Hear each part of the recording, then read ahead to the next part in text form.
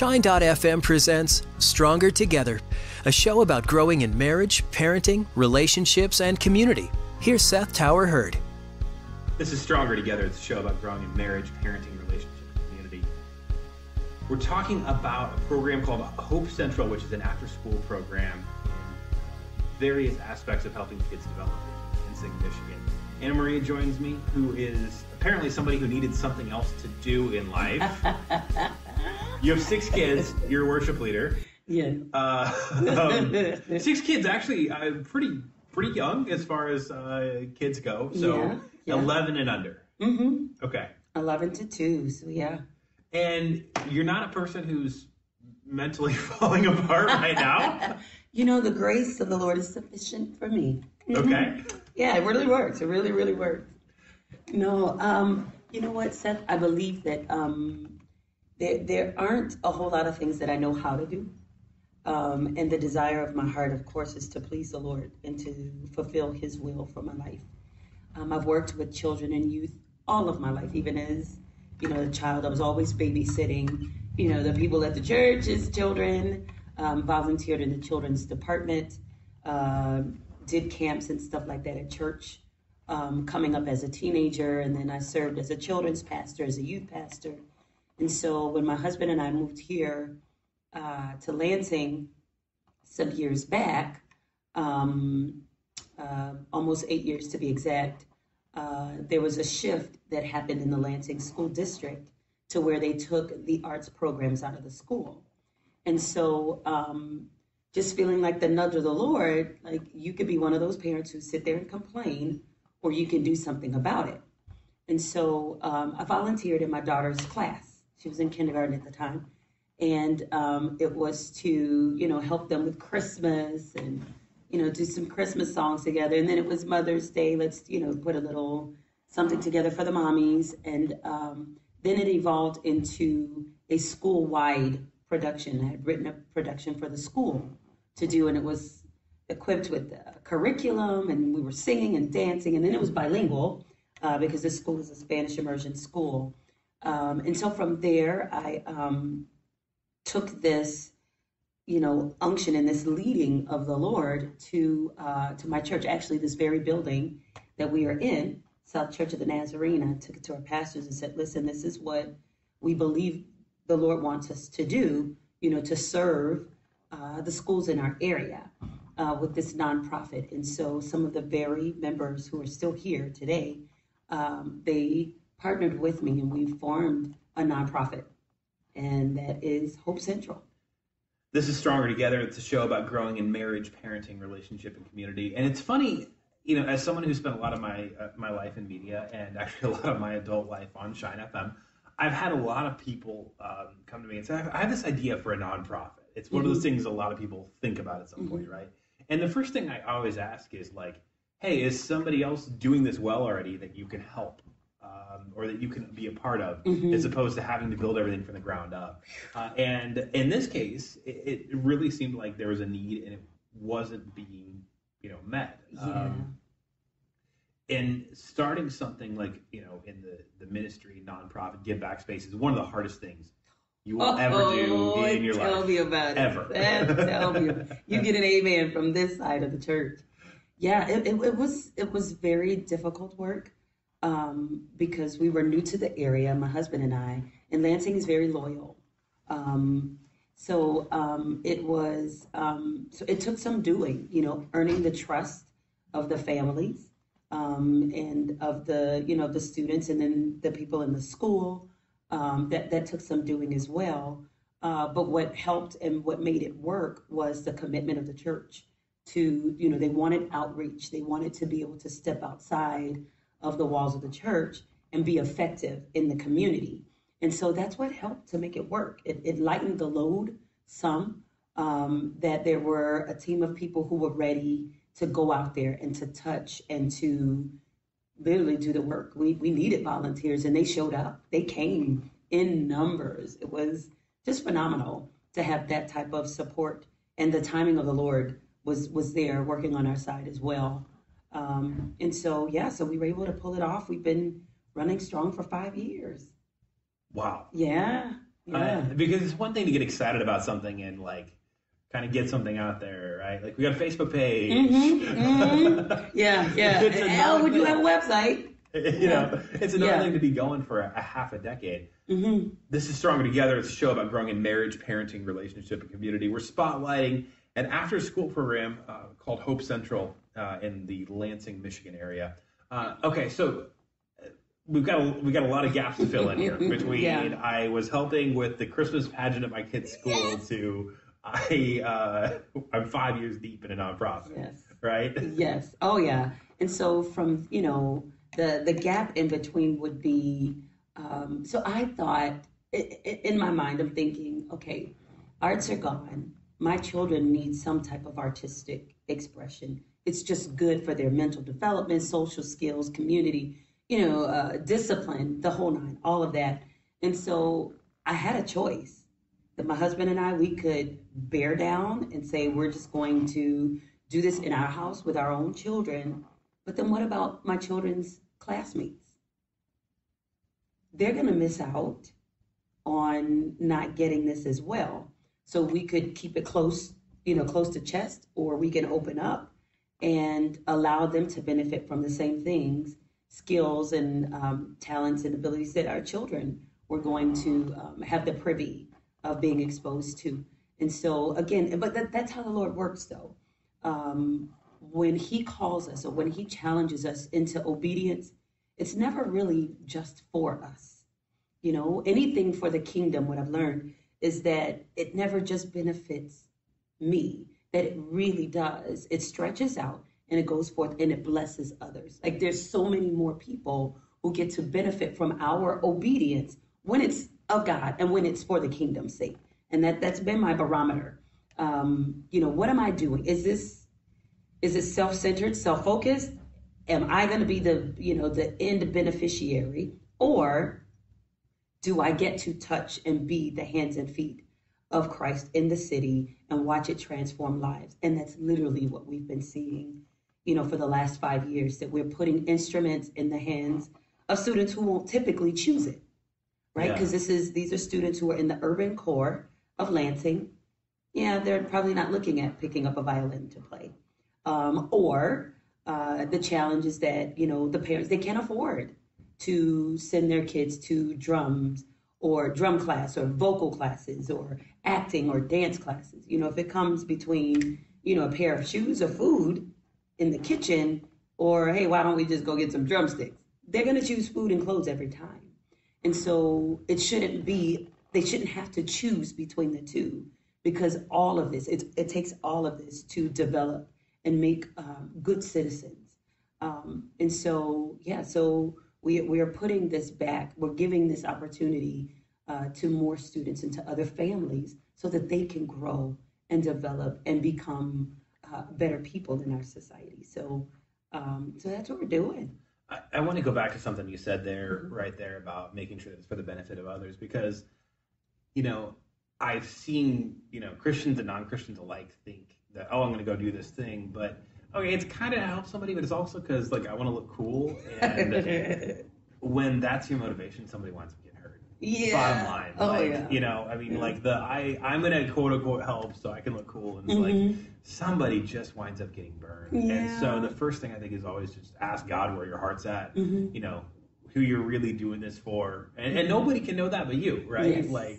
I've met people who have faked it really well of I'm helping, I'm helping to help. Well, later on we found out you were just helping to look cool. Yeah, or to, for the Facebook posts or the social media, hey, look what I've done. Oh, but I'm so humble, but look what I've done. But I'm so, that whole dichotomy is there. But I don't know, I think at the end of the day, Seth, the desire of our hearts is that we would please the Lord. And we want to do the thing that pleases him most. And when we take care of who he cares for, and we know that he cares for the widows, the orphans, for those who are less fortunate. Even Jesus said, the poor you will have with you always. But that gives us so much opportunity to bless the Lord and to serve the Lord by looking out for those who are in those situations. And what better way to be the hands and feet of Jesus by saying, hey, we have something to offer. And we come in the name of the Lord. And while yes, it is singing, and yes, it is dancing, and yes, it is acting, and yes, it's video production and audio, we are still coming in the name of the Lord. And it is to share and to be loving and to be kind, to restore dignity, to our youth and children. And so, yeah, just wanting to bless the Lord in all of this. And when you said, to restore dignity, I think, whether it's arts, whether it's sports, whether it's, I don't know, just really crushing it in one area of academics, man, there's something, and I'm not a child psychologist or anything, but it seems like there's something really important that it's somewhere along the way you just find something you're good at and you're able to develop as you go through elementary school, junior high, and high school. It seems to be really important that you have something. Yeah, because what it does is it affirms that you're not here by mistake. And so sometimes the notion, and I don't know if you remember this, but when I was growing up, there was a saying, children are to be seen and not heard, right? And so it was like, just be quiet, don't make any noise, don't ruffle, you just be there. And so that affects, it affected my outlook on life. It made me feel unimportant or invisible.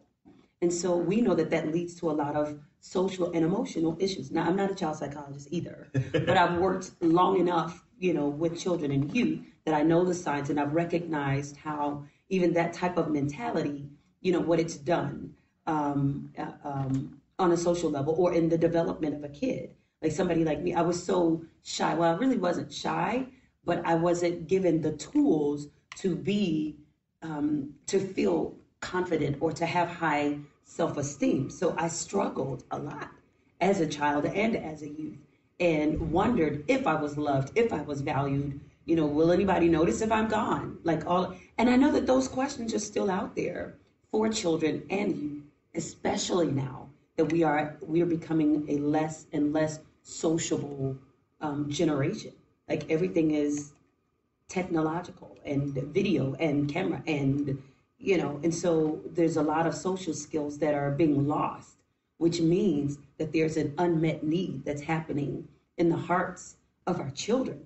So what do we do with that? We can't just sit by and let that go, right? Yeah, and also when you talk about this as far as preparing kids for just like the world they're going to live in, we found that that Apple isn't necessarily looking for the most brilliant software programmer, and Google is not looking for the most genius engineer that is the most engineering engineer that's ever engineered.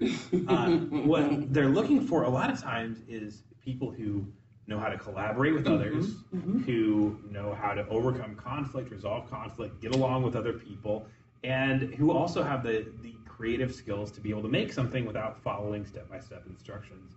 And the arts teach all of those things, which I think is so amazing. Oh, yes. And what we've seen over the years, so a couple of the components that are involved with Hope Central is that we teach our students and we prepare them to go back out into the community and they share their talent.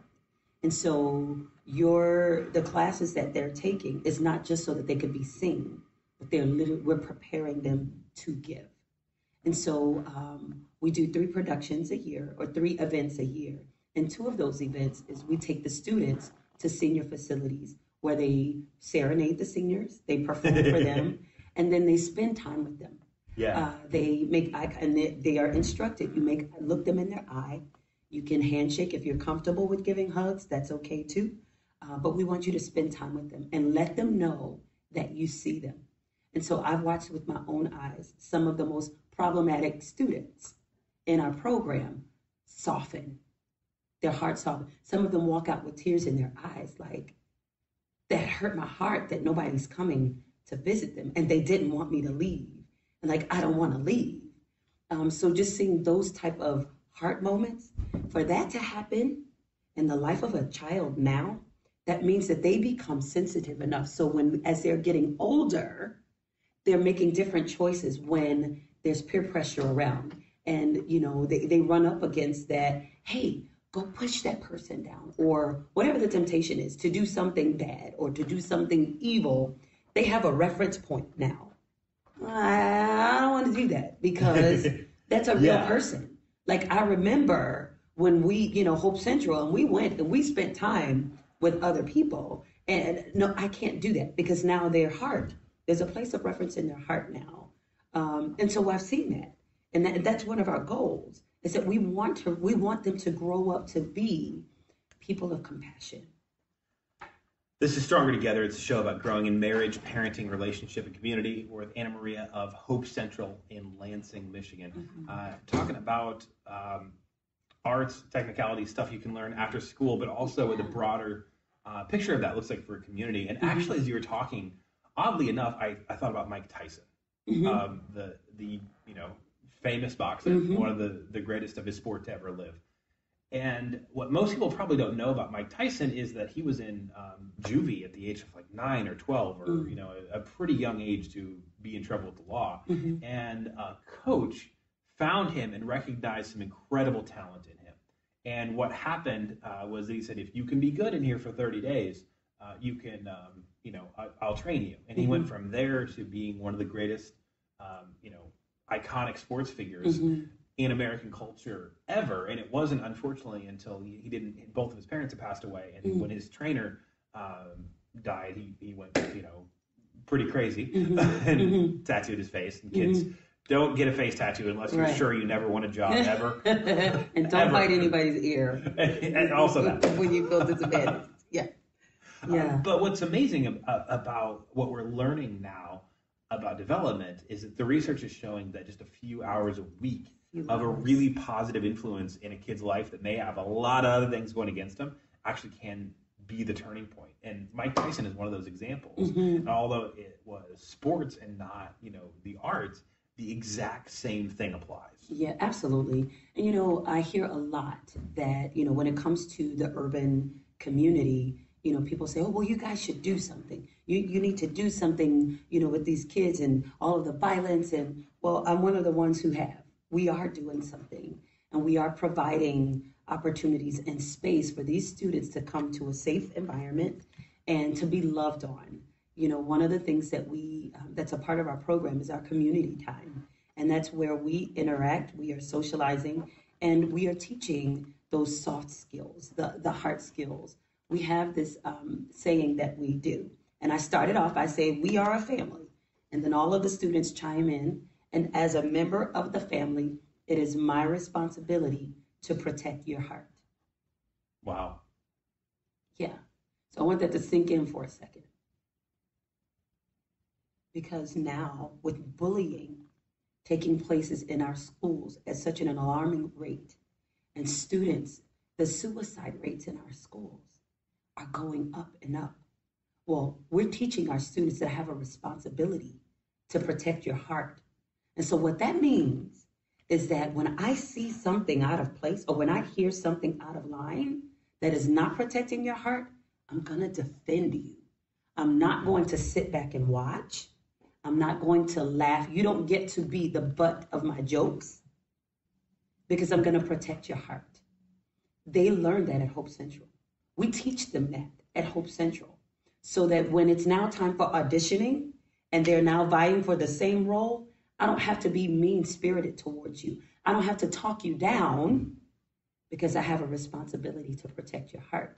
And if, in fact, these students are not getting that at home, they're getting it somewhere. They're getting it at Hope Central. They're learning this. This is Stronger Together, show about growing in marriage, parenting, relationship, and community. We're talking about Hope Central, which is a nonprofit teaching the arts and technical skills as well in Lansing, Michigan.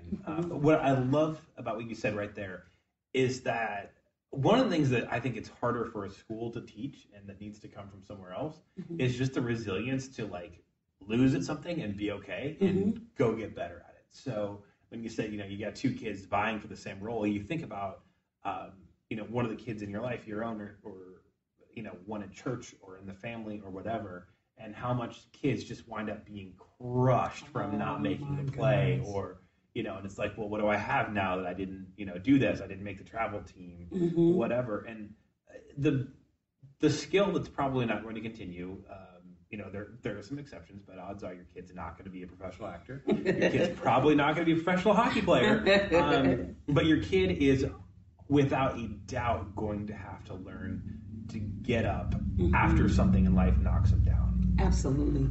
We, so for the last 3 years, we were in partnership with Disney musicals in schools and with the Wharton Center.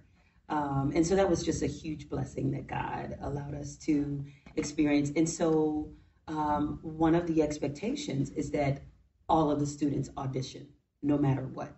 And I got some serious pushback because everybody is not a stage person. That's why we have the video classes and the audio classes, because there's just some people who like to be behind the scenes. Well, rule is everybody auditions, because there's a bigger lesson here that, we want them to learn, but who has time to explain all that? Everybody auditions. I want you to know, Seth, that one of our first year, we did Lion King, and we found our Simba in our video production class. And I wanted to share with you what his mom said, is that my son was so depressed. She said, I was losing my son, and I did not know how to get him back. And he came home and he told me that you were making him audition for the Lion King. And so I said, well, if that's what Miss Horn said, then you got to do it. And by the way, making. Yeah. She's making me audition. Oh, yeah. And so he did. And he discovered a talent that he didn't know he had.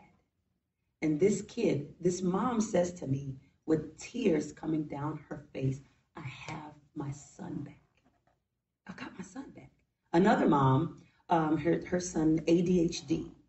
And Michael did not want to audition, but I made him audition anyway. He still went back to doing, the audio, but his mom said this was the one thing that he felt successful at, that he could do well.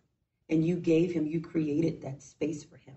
So again, we're looking at students who would not normally have the opportunity because they were being pushed and challenged to do something that they hadn't been able to do before.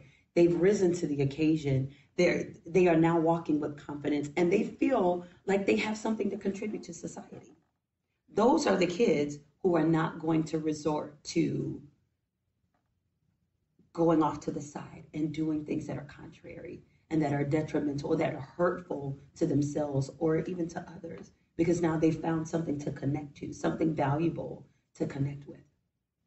This is Stronger Together. It's a show about growing in marriage, parenting, relationships, and community. Hope Central is a nonprofit in Lansing, Michigan, teaching arts and technical skills, and sometimes dragging that kid from the side of the room and putting him in Get up there. the middle You of can the do play. this. Mm-hmm. I want to wrap this up talking about you, because we started off with how this got going, and we've talked about the results you see out of kids. You have 6 kids. Yes. One of them is a foster child. And you got this going on. You're a worship leader. You said that there's only a few things you're good at, and so you try to stay in those lanes. Yeah. It is. It has always been children and youth ministry and the performing arts. And I wouldn't. I've tried to sell and be a salesperson. I mean, I've tried other things, and they don't work well for me.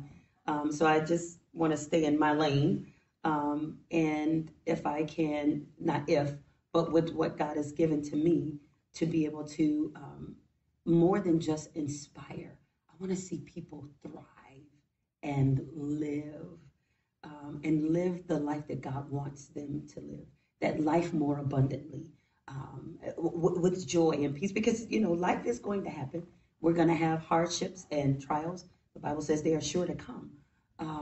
But to know our Creator, that He has made provision for life and for love and for hope and for peace and for healing, and that He could use the arts to draw people into Him, then that's what I want to do. That's what I want to continue to do. I'll share this story with you as we are concluding, Seth. This was some years ago when I was in Miami, Florida, and I was invited to sing at this event for a youth pastor. They had asked me to sing, and I said, okay. And that day, my sister and I had one of the worst fights ever. We fought hard. And I didn't even want to go to the event anymore, but because I promised that I would, I show up. And I'm like, Lord, this is This is just the worst conditions to ever sing in, but I got to do this. Lord, would you please, use me if you can. And so after I sang, this lady walks up to me, and she shares, well, first of all, she didn't speak any English. So she has a translator, and tears are coming down her face, and she's crying, and she's like, and through the translator, she said, your song ministered to me so much.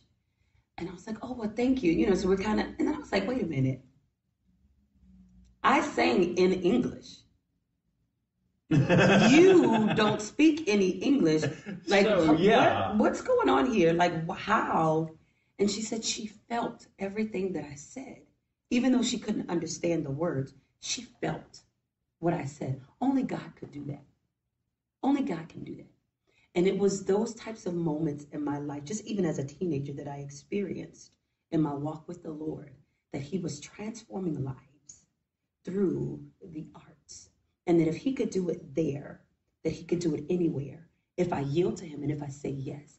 And I'm watching him transform lives of students all over the Lansing area as a result of teaching these classes. We have a staff of instructors of about 7 people, and getting to work with them and preparing them to pray over their students, and what is the scripture for the year that you're going to speak over your students' lives, that kind of thing. And so just watching God take Hope Central from my kindergartners class teaching at Christmas time to what it is now has truly been the work of the Lord, and I just give him glory for it. This has been Stronger Together. It's a show about growing in marriage, parenting, relationship, and community. Anna Maria of Hope Central in Lansing, Michigan. If we could just get a quick end of show shout out here about volunteering, about helping out, about being a resource. Yes. Maybe even about referring a kid that may need this, that Absolutely. From church or wherever. Absolutely. So our website is hope-central.org. We are on Facebook, but like you mentioned, I'm a mother of 6 children. So I am horrible when it comes to social media. My updates are not as frequent as they should be or as they could be, but you can definitely reach me there. I do try to check in at least maybe once or twice a week to see what's going on. Or you're welcome to reach me via text or give me a call, 517-442-3180 for Hope Central.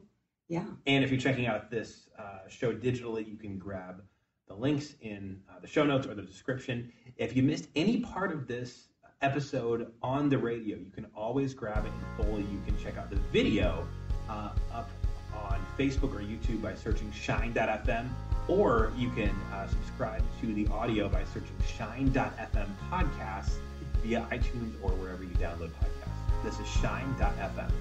That was Stronger Together, a show about growing in marriage, parenting, relationships, and community. Subscribe to the Shine.fm podcast to catch every episode of Stronger Together, available on the iTunes podcast app and wherever podcasts are available.